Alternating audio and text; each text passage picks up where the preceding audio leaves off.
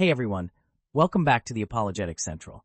Today, we're diving into a fascinating debate that's been reignited recently in the world of Christian apologetics.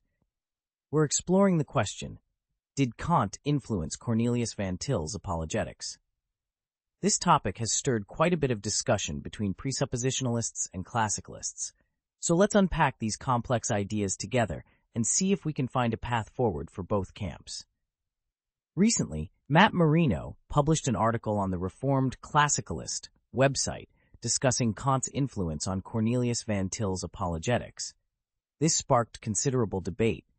Presuppositionalists quickly dismissed the piece as yet another misinterpretation of Van Til. Meanwhile, classicalists argued that presuppositionalism still confuses ontological and epistemological starting points and leans toward idealism. This controversy has reignited calls for conferences and dialogues between the two camps. I haven't contributed to this debate for some time, but I see this as a valuable moment to revisit these objections. Perhaps a fresh examination will allow me to articulate the differences more effectively and propose a path forward for both groups. I won't delve into detailed introductions of Kant's or Van Til's philosophies, assuming you're already somewhat familiar with both figures and their ideologies. Let's start with the subject and the object. At the core of the debate is the relationship between the subject and the object. The subject is the individual or mind attempting to comprehend reality. The object is the entity being understood. For instance, if you aim to understand a ball, you are the subject and the ball is the object. The critical question is, how can you truly know what the ball is in itself? Does the ball imprint its essence onto your mind, or does your mind assign meaning to the ball for you to understand it? This brings us to realism versus idealism. Realism is a philosophical stance where subjects' minds are considered passive during the interpretation process. In this view, objects of experience actively imprint their natures or meanings onto the subjects.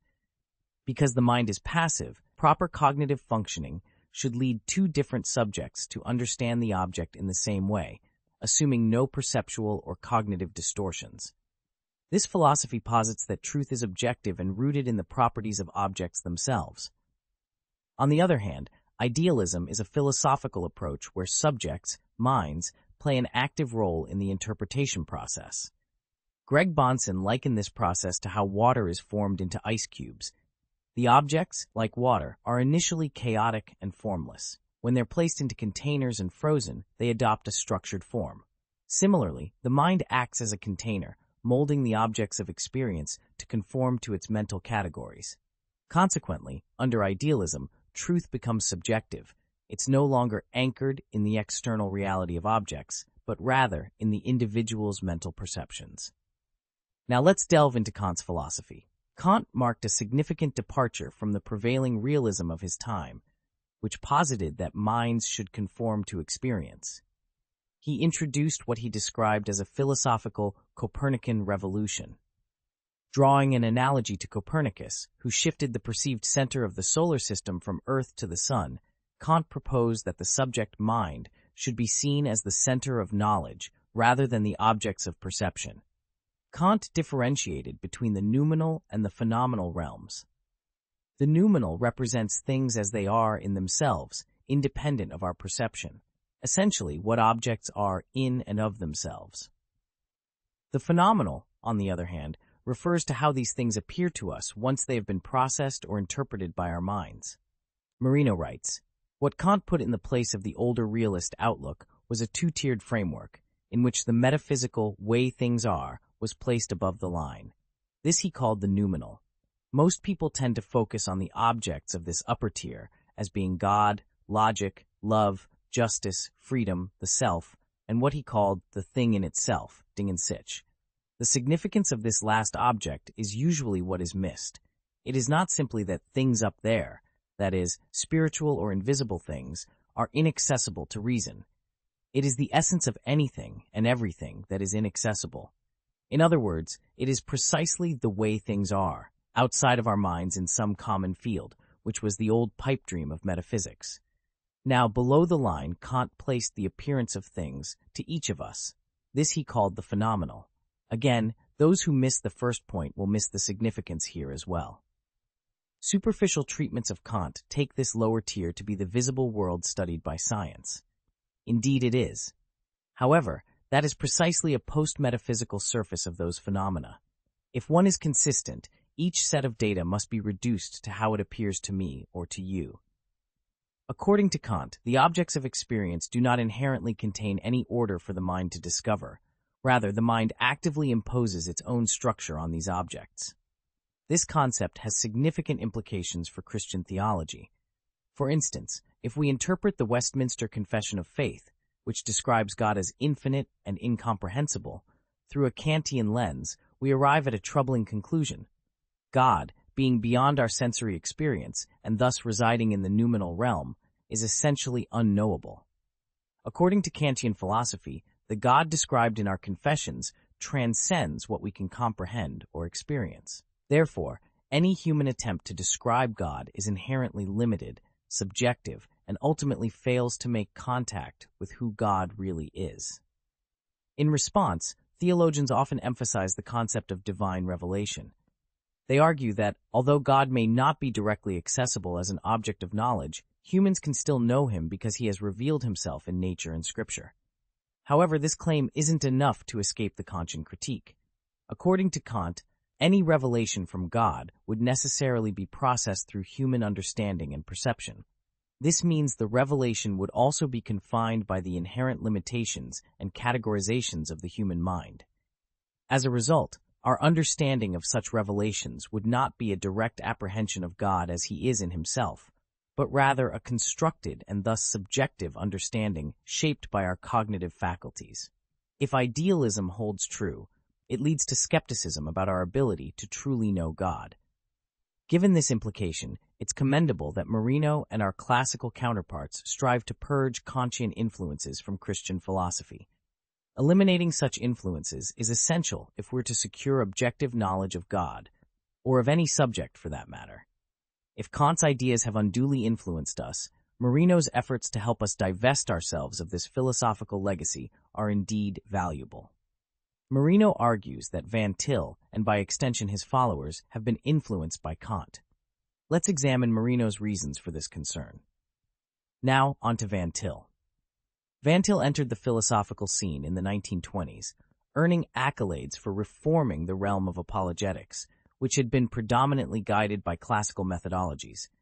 He challenged the classical approach of proving God's existence from subordinate facts, asserting instead that the existence of God is the fundamental fact necessary for reasoning and predicating it all. Classicalists, however, remain unconvinced by Van Til's approach.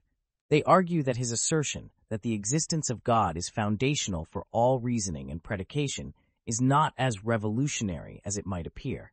Marino writes, "Now first we must see that the classicalist will wholly agree that we ought to discern that God's existence is a necessary condition for human knowledge in exactly the way Van Til says." Marino and others acknowledge that Van Til was addressing more than just ontological issues. He was also making an epistemological argument. Specifically, Van Til posited that God is the precondition of intelligibility for all knowledge and understanding. However, Marino contends that Van Til's epistemological claim is flawed and exhibits traces of Kantian influence. He argues that it's indeed possible to know and accomplish things without acknowledging God as the precondition of intelligibility. Therefore, in Marino's view, Van Til and modern presuppositionalists confuse ontology with epistemology. The heart of the critique against Van Til is that his approach is seen as fideistic, emphasizing a deep reliance on faith over empirical or rational evidence. Marino discusses the Kantian bridge into Van Tilianism, highlighting Van Til's insistence on starting from a presupposed theological basis, frankly starting from above.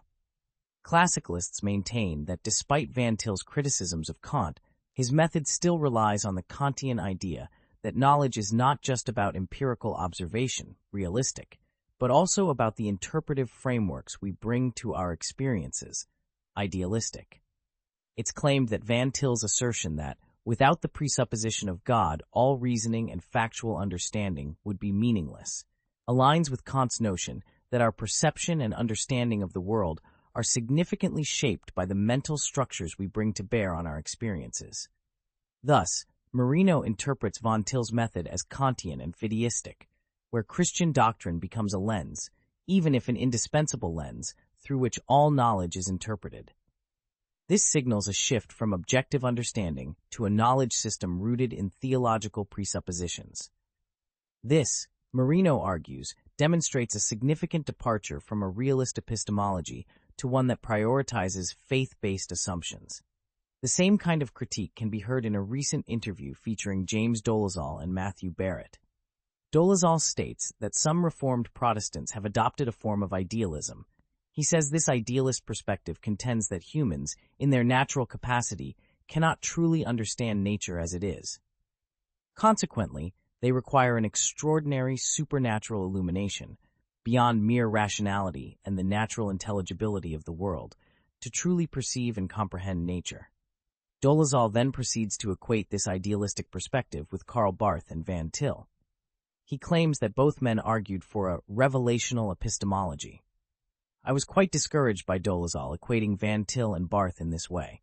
He suggests they assume, similar to idealists, that humans inherently lack direct access to nature and thus require additional principles or concepts to clarify and make nature comprehensible.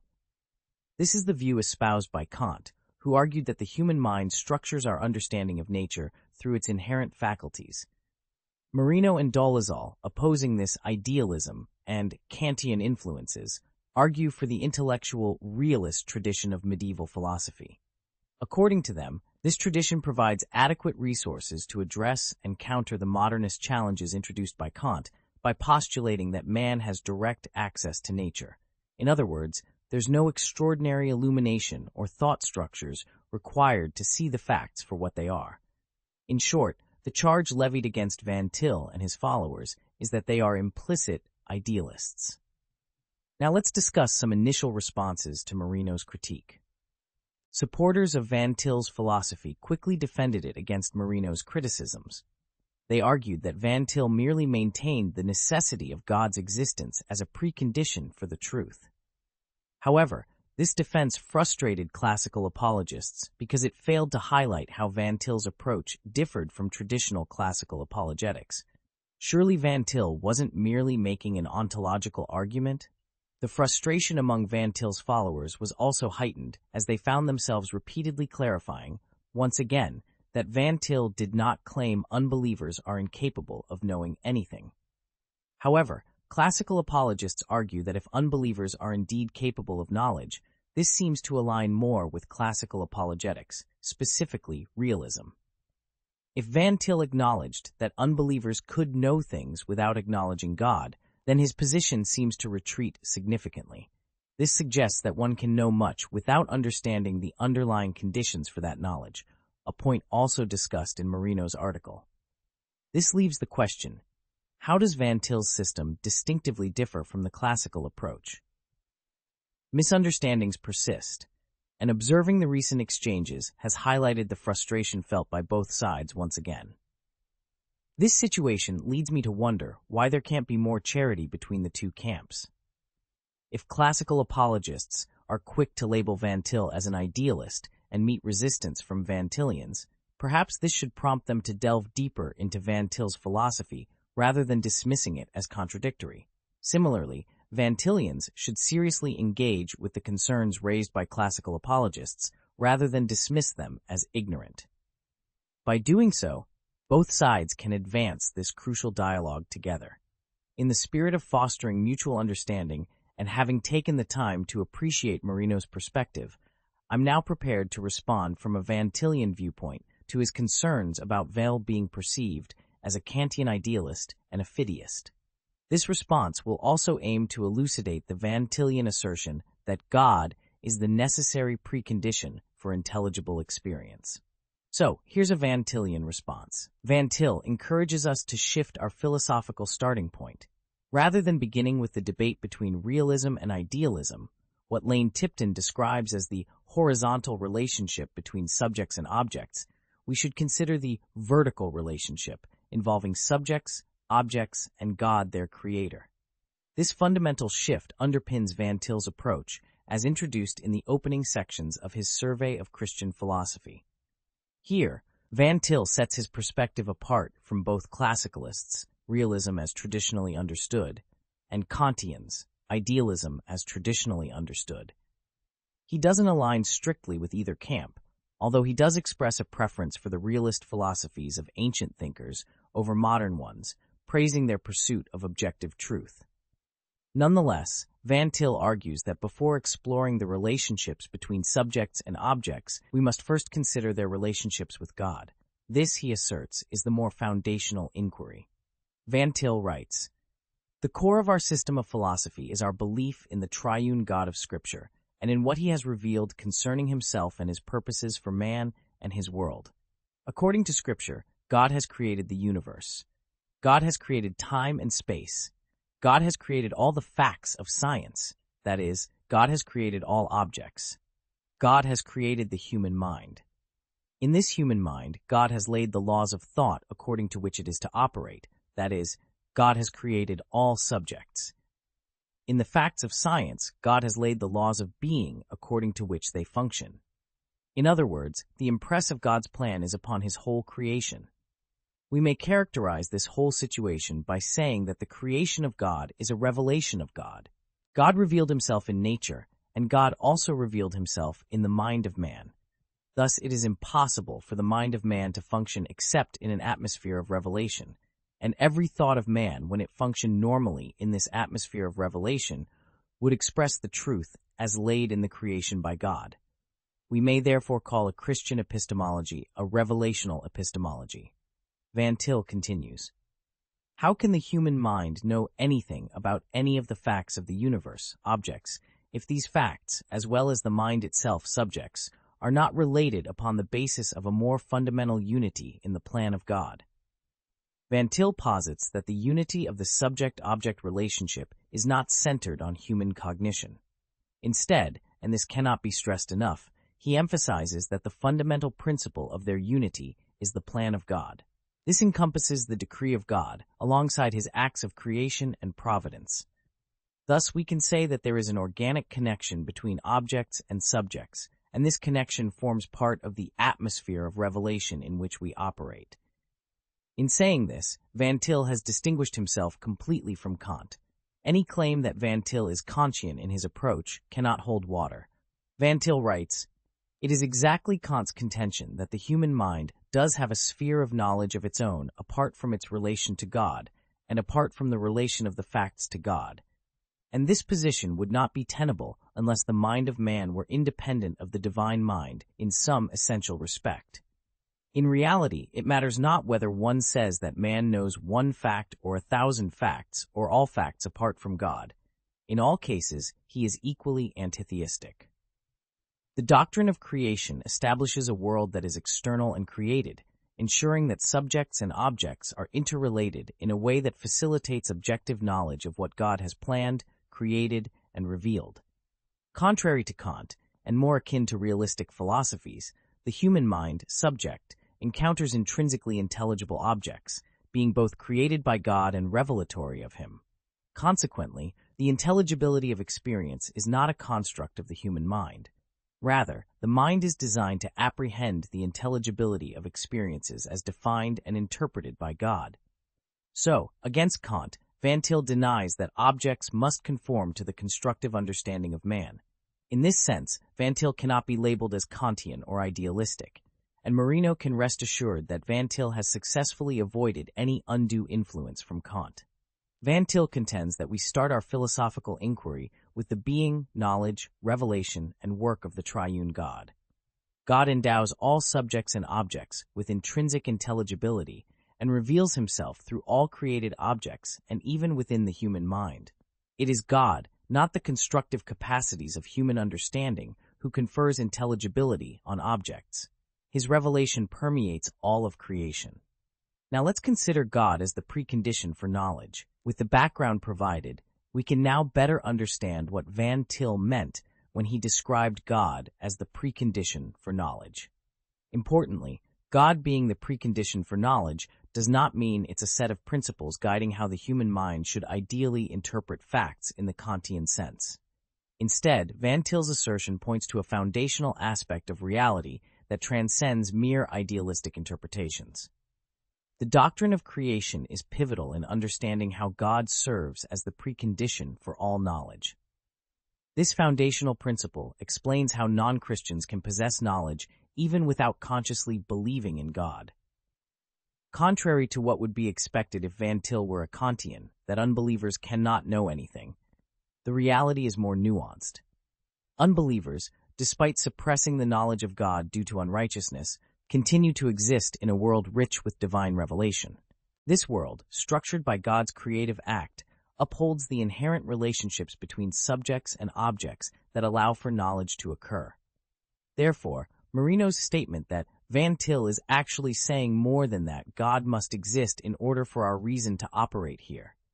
He is saying that one must know that God exists in order for our reason to operate here is not entirely accurate. Van Til posits that the framework for rational thought and the acquisition of knowledge is already divinely established, regardless of an individual's conscious acknowledgement of God's existence. For example, my baby daughter is not capable of articulating belief in God or grasping the metaphysical insight that God's existence is necessary for knowledge. However, she doesn't need to consciously understand this. She is already immersed in God's revelatory environment. Without knowing or articulating it, she functions as a creation within God's world, engaging with objects that God has imbued with intrinsic meaning. This entire scenario can be aptly described as theistic realism, where the relationship between subjects and objects is maintained within a framework established by God, independent of human cognitive awareness of this divine orchestration.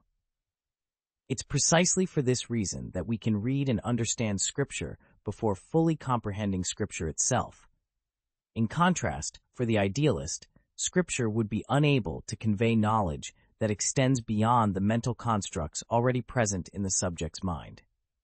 If Van Til were an idealist, he might have argued that we inherently possess all the crucial epistemological components of Scripture needed to shape our epistemology before reading Scripture, suggesting that our understanding of divine truth is already embedded within our mental constructs.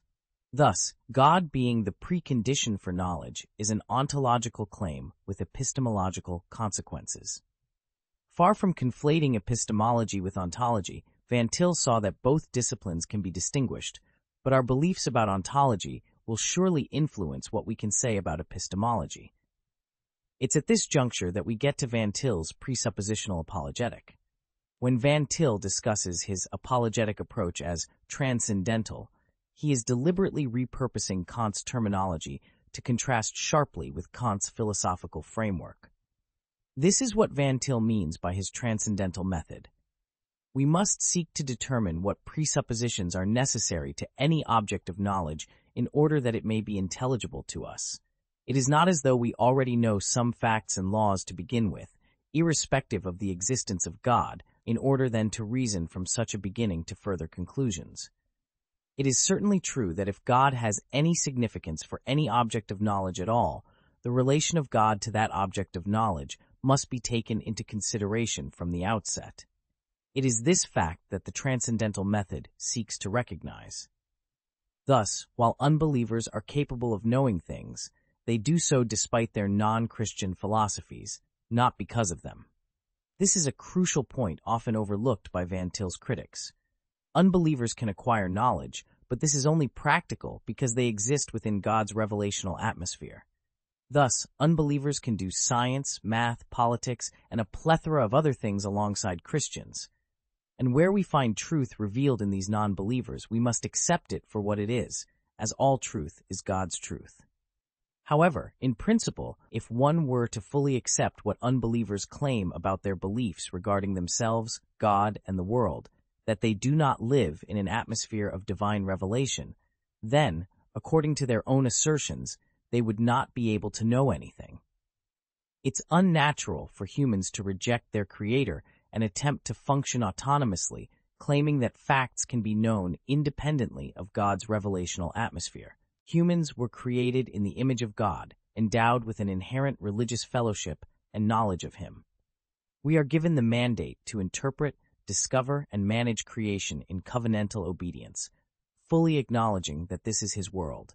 Van Til encourages us to press the antithesis when humans rebel against this natural knowledge of God by feigning ignorance of God's existence, or when going so far as to claim his non-existence. By feigning ignorance or denying God's existence, unbelievers are establishing a specific ontological framework, one that has profound epistemological ramifications.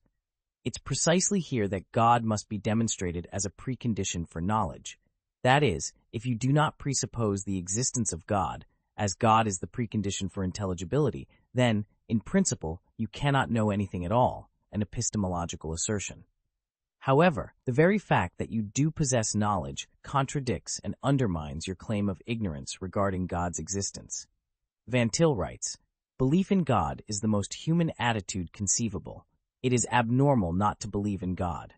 We must therefore hold that only the Christian theist has real objectivity, while the others are introducing false prejudices or subjectivity."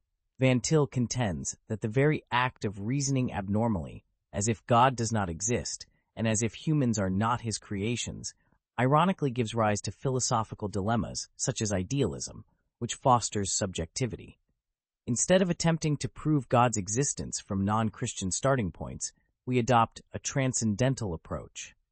We argue that unless the God of the Bible exists and the system of knowledge presented in the Bible is accurate, it is impossible to know any fact at all truly. Van Til discussed the concepts of proximate and ultimate starting points to elucidate how knowledge is approached differently depending on one's foundational beliefs. Proximately, both Christians and non-Christians begin their process of knowing in a similar manner, engaging with the world through the same empirical and rational means.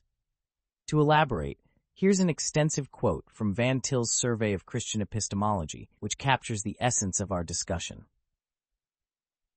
Summing up our discussion of the matter of the object of knowledge as far as the starting point is concerned, we enumerate the following points of importance.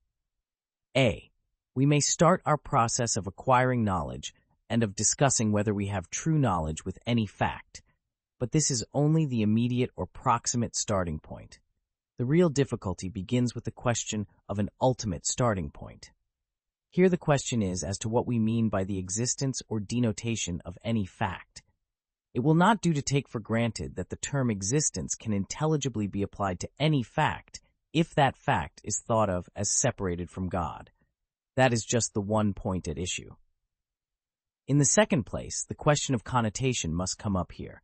Again, it will not do to take for granted that the connotation of a fact can be established apart from any reference to God. The whole contention of the Christian theistic position is that what is called the subject-object relation, that is, the possibility of my having knowledge of any object whatsoever, is unintelligible except upon the presupposition that every subject of knowledge, since subjects are from this point of view also objects, owes its existence and its connotation, in the last analysis, to God. Hence, it will not do for antitheists to begin their whole process of reasoning upon the assumption of the falsity of the theistic position.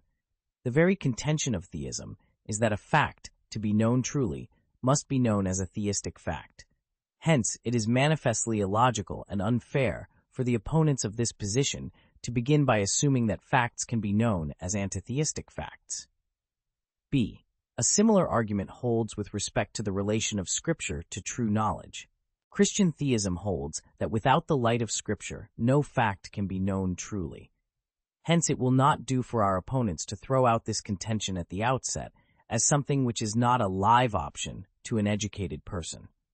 The argument for the necessity of Scripture, we have seen, is theistic in the sense that a true theism stands or falls with the position given to Scripture. C. The second main question considered was the object-object relation. It is the question of nature and history.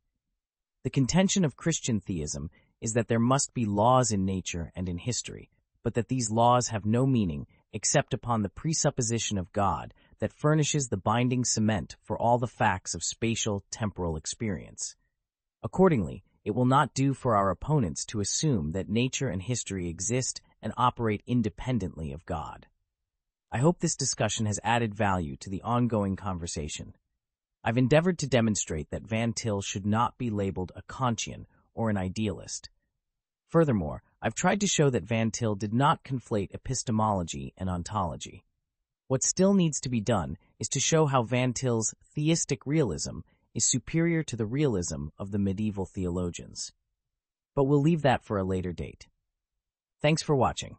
If you found this video helpful, please like and subscribe. Feel free to leave your thoughts in the comments below. Until next time, take care.